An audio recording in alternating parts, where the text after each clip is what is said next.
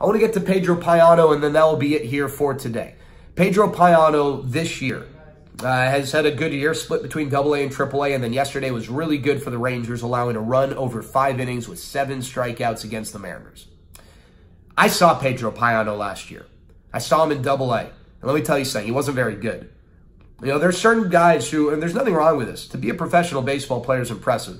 There's certain guys who, they're minor leaguers, and that's all they're going to be.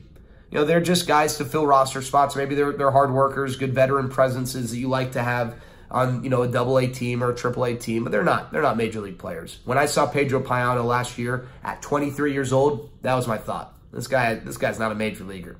Well, this year, Pedro Payano has made changes. The velocity's up a little bit. The swing and miss is up big time. He's added, he's improved his secondary pitches. Last year, in about 117 innings, he struck out like 88 batters. That's way less than a strikeout per inning.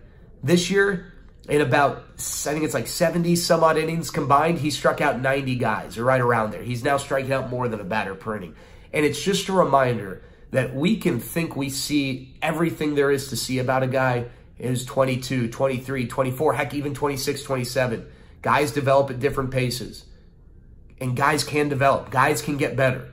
And so Pedro Payano is just an example of the bigger message here. As we evaluate young guys, some guys won't ever get better.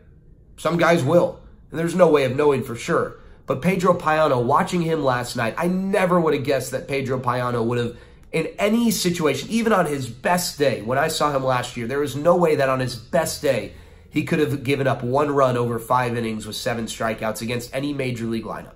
I just never would have believed it. Guys get better. And as we evaluate guys now and in the future, that is a big possibility that guys get better. I know that I'm not saying anything mind-blowing, but I think sometimes we get so stuck on the now and, well, how can this guy ever get better? You know, he's hitting 1 this or 2 that with nothing here and nothing there. And, you know, I'm not thinking about Rugi here. I'm even thinking about Ronald Guzman, who was sent down. Just because Ronald Guzman's numbers are what they are right now doesn't mean that with work he can't get better. And I thought Pedro Payano was a great example of that last night.